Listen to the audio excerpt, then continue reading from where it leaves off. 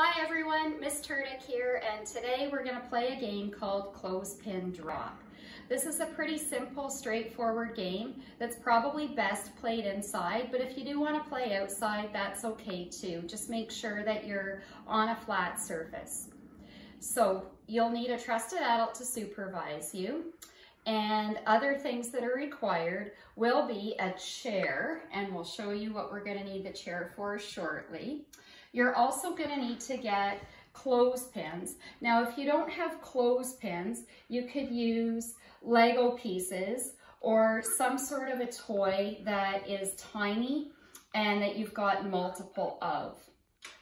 You're also going to need a variety of containers. Now, I'd suggested plastic containers. I'd also suggested glass jars or bottles of some kind. So just make sure that the opening on your containers is big enough to fit the objects that you're going to be dropping, because the object of this game is to drop either the clothespins or the Lego pieces or the tiny toys of your choice into the opening of the jars or containers that you're using. So I've selected a salsa jar as probably one of our easiest options. Okay, the glass pumpkin butter jar is a little bit trickier, and for a challenge you could use a container that has a pretty narrow opening like this juice container. So to set up, position your chair in a spot that's open and free of any other clutter. If you are playing with small children, make sure that the children are safe when they climb onto the chair, and kids under the age of 5 may require a spotter so they don't tip from the chair while they're doing this. Because yes, this game is a game that can be played by all members of the family. So once you've got your chair set up, position one of your containers in front of it. So let's start off easy, and we'll position the salsa jar in front of the chair on the floor like so. Now I'm going to try using the clothespins, so I'm going to grab my 3 clothespins. Each person will have 3 tries. So I'm going to climb on the back of the chair and sit on it on my knees.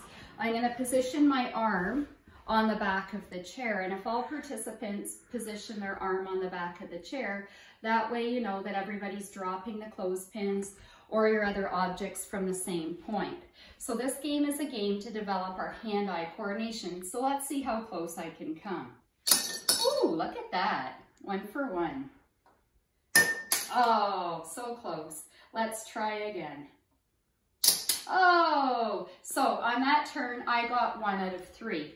And so what I can do is come over to my piece of paper, if I've got that handy, and my pencil, and I can record my score. You can play multiple rounds and have a student from the family add up all the participant scores to see who wins. Okay, and as I said, if you find this one easy, try one of the trickier ones. Okay, let's try this one just to see how I do. So move this one out of the way, and we'll get our clothespin out. And let's try the Lego pieces just to see if they're any different. So you'll notice that I chose longer Lego pieces. Okay, I didn't choose the smaller ones. It's probably easier, especially for younger kids, to get a handle on the bigger pieces, and might be easier for them to drop things. So I'll climb on the back of my chair, and let's see how I do with the pumpkin butter jar. Ooh. That wasn't very good. Oh, so it gets kind of tricky. So test your hand-eye coordination and have lots of fun with Clothespin Drop. Take care, friends, and have a great day.